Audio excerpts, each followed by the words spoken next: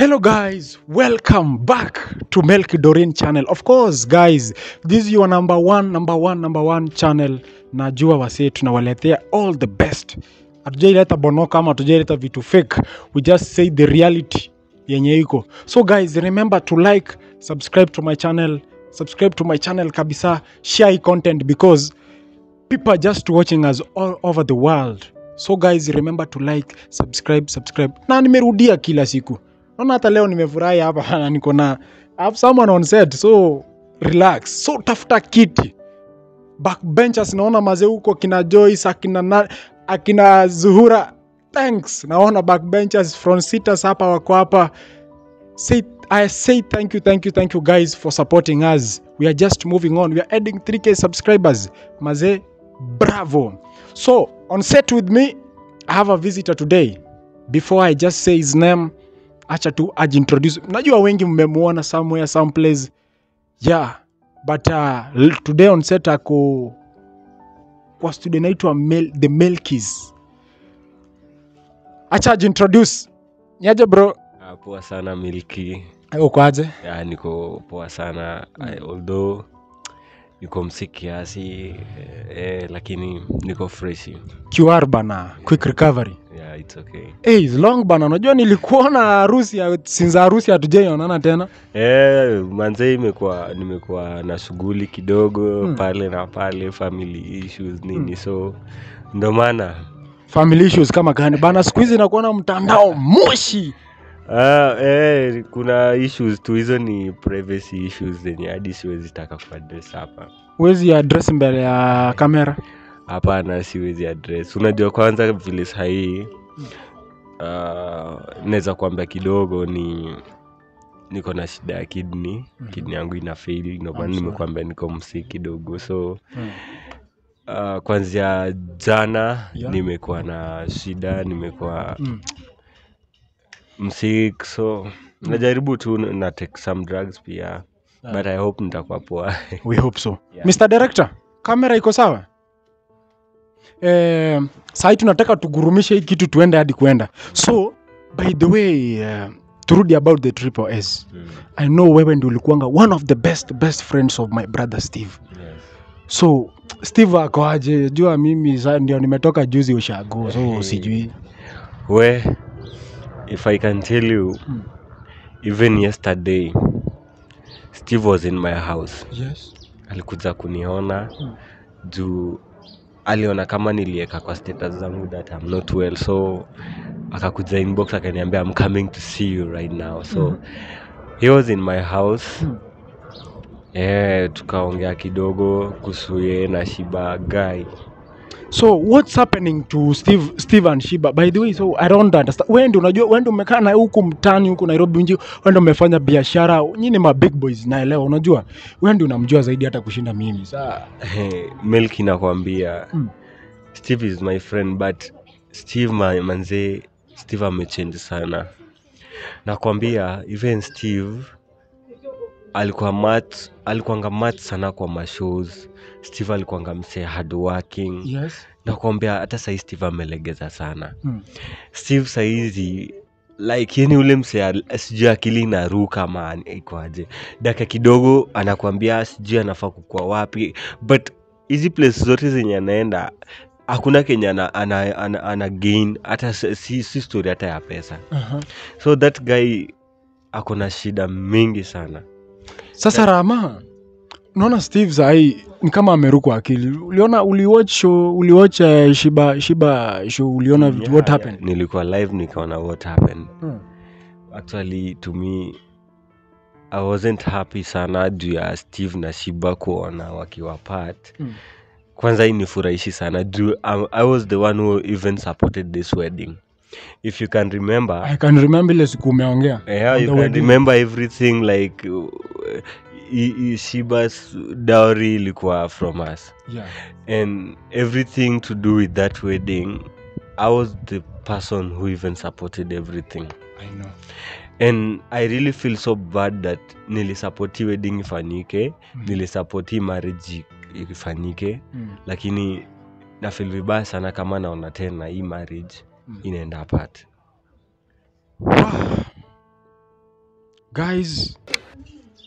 So Steve, unajua what happened na Steve? Hebu niambie. Najua Steve na Shiba siku niliongea na yeye, ilikuwa you know that set venye what happened that show. Yeah, actually the same word that I was saying. Yeah. Actually mi na feel vibaya sana kwa sababu kumbuka mimi wakati Steve na Shiba walikuwa wanakuja pamoja.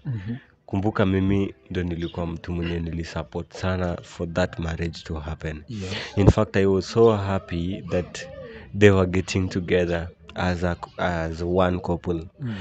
And kwa sahii nakwambia Milky, siwezi kukwambia what is happening na Steve. Ya Steve mahali imefika, that guy is not normal. By the way, akili yake anafaa achukuliwe psychiatric bana, aenda achekiwe. That guy is actually not normal because he's behaving strange, awkward. You know, na kitu kenye inaniuma sana tena, she's breaking the heart of Shiba na venye Shiba anampenda. Actually mimi mwenyewe I know the feeling of that love. I've been sharing a lot with Shiba. Shiba has been telling me vile anapenda Steve. You know, na nasikia vibaya sana kama hiyo love yenye Shiba ako nayo kwake ana waste. Si ndio? Ana waste sana. Huyo mtu akona mashida mingi hata saizi nikianza. I can't even tell you here. Yeah. I can't tell you. Zingine tunaweza fanya hata off camera. No, I can't tell even off the cameras. Because I'm the only brother. Unajua mimi ni brother. Even if you're the brother, you know, Steve is one of my friends. There's sometimes some secrets that I have to keep for myself. So is secret unajua kituambia hata si nitaweza kuwa aware the kind of brother I'm dealing with. Nakwambia hata Milky wewe shida yenye Steve hako, you can't even understand you personally. Mimi nakwambia I can't tell even, maybe niambe Shiba ama maybe it's only Shiba that maybe naweza share na yeye hii story. Maza anakuwa stubborn mimi sijaiona akiwa stubborn hivi. Aki hadi that stubbornness kwani amekuwa nayo all this time ama amekasirika that extent? No, Steve nakwambia just from the start vile nilikuwa nakwambia. Actually Steve amechange sana. Yeah. That mimi mwenyewe sielewi because hajakuwa hivyo. Yes, hata kama amekuanga na hasira, hajaifika extend yenye ana behave like that way nilimuona akiwa live. Alienda extra. Ndio maana nimekuambia that guy ako na shida. Na it's not something normal. Hiyo ni kitu kingine, kuna kenye inafanyika. Another level. There is something in a bother Steve sana. Kuna kitu sana yenye inafanyika yenye hakuna mtu anaweza elewa. Hakuna mwenye anaweza elewa. There's another question that I want to ask you categorically. Like niliona guys, even nyinyi mliwatch channel ya Steve Maxwell take over. So meaning like Maxwell wanawak na Steve. Because that when nyinyi ndio mlikuwa as friends, ndio mlikuwa una manage that account. So I don't understand what's not going on. Furthermore anatumia that opportunity anani address. You know, if I want to tell you the truth, Maxwell is someone that you can't talk about. Huyo mtu tu ni, that guy is just a bad person. You see? The only thing that guy anaweza fanya kubwa ni to threaten the life of people. Exactly, that is what he's doing to me. Last time that guy, sahi unajua the reason why unaweza dhani ana work na Steve ni because amefurahi sana kuona that marriage ina break. Unaona, that's why sasa unaona ako sasa kwa side ya Steve. Anajifanya sasa ako na Steve pamoja juu ana feel vizuri juu hiyo marriage ina break. Unaona, hata wewe saizi vile uko kwa in that marriage with Doreen, that guy is not happy. I know. Huyo mtu the moment saizi hata asikie that wewe na Doreen mmekosana kidogo, utasikia maybe atakuwa kwa side ya Doreen as if they are working to, or he's on your side. Unaona, so that guy is not happy the way ati relationships ziko watu wako pamoja. Ndio maana sasa hii ana support Steve sana. but they are not working together, but ana support Steve juu wana break up na Shiba. Unajua unajua hata mtu wakati hata unajua saa hii nikosane na wife yangu na wewe ulikuanga adui yangu, nikuje sana mimi naendesha gari yako. Just imagine that, watu watafikiria aje? Sio obviously tuna work pamoja. Yeah, watu watafikiria obviously tuna work pamoja. But Maxwell, that guy no. Siku moja tutakuja kumtoa live kwa kamera. Ndio unasema tutamwanika siku moja. Kama nyinyi hamwezi mwanika. Last time I told Stano amwanike live on camera. Lakini Stano alimpatia the last chance. Yeah. I told Mr. Yuzi amwanike live on camera. Bado si unaona hivyo wanamuogopa. The same word that I told those people is the same word that I'm telling you. Mwanike mtu live on camera. Na kama mwezi mwanika live on camera, I'll do it myself. Rahma, kitu ya kushtua unajua alisikia anaenda Kisii. Unajua amesema ananifuata. Wacha nikwambie. The only advice I can tell you, Melki, in this life, don't ever fear anyone. Yeah, that big boys. you know, don't ever give that your life that you want to fear someone. Exactly. You know, unajua the moment you want to show someone your weakness, that person can use that your weakness ili akuweke chini. Yeah. Unaona? So if that person maybe anakutafuta, the only thing, tell him to come where you are, so that mpatane. Last time I saw him akikimbiza Stano guy. Unasikia? Niliona akipeleka Stano mbio moja kali sana. Unaona? But what I can say, don't ever fear. He's a human being. Yes. He's not a ghost. The same thing that he can do is the same thing that you can also do. You are capable of doing. Yeah. Unaona? So always vile anakuambia that anakutafuta, anataka kufanya nini. In fact siku moja hata mwambie location yenye huko ili akuje. Ndio ajue that you are also a man. Unajua these people, the moment unataka kuwa show that you are weak, they take that advantage of your weakness. Unaona? The moment utamshow your weakness, na kwambie this marriage yako na Doreen itaendelea. That is why mimi nasema, if anyone who tries to come across my wife, I'll just dismantle your head very seriously. Yeah. That's it. And then the second thing I want to tell you, you know, this relationship is between you and Doreen. Yeah. And the way all the struggles that mnapitia, actually hakuna mtu anajua. It's only between you two. Sisi ndio tunaelewa. Ninyi ndio mnaelewa. Unaona? And I'm just advising you, don't ever bring the third party to your relationship. Even friends. Out. You see, even me now, the fact that Steve and Shiba wamefika ile point ya kuachana, siwezi kuja hapo nianze ku-advise that you guys you should come together as a, you know, kuna ile point yenye mimi siwezi fika. Juu Shibanda najua, unasikia wanasemanga ukivaa viatu wewe unajua mali na kufinya, unasikia?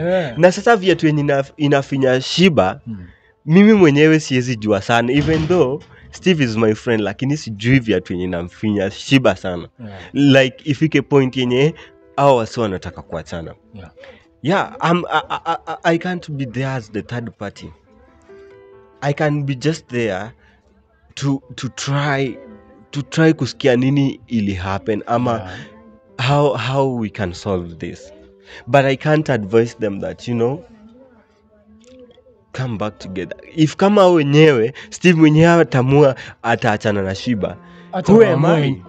Kama mmeamua sisi hatuwezi kataa. Who am I to say no?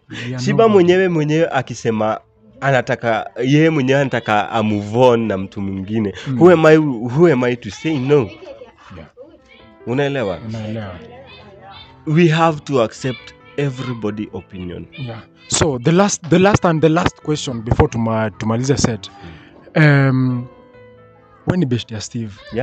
I want you to be very sincere to me. Yes. Steve akuna namba mingi sana. Of course yes, ndio. Yes, of course. Kwa namba zenye niko nazo karibu 5 hakuna yenye inaingia. I know very well. Saa hii uko na namba yenye inaingia kwa Steve and I know unajua mahali Steve ako saa hii.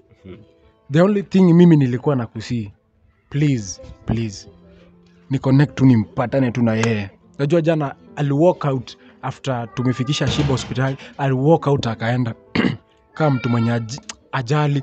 So please, najua kuna namba yake, I know location yenye yako saa hii. Sorry guys.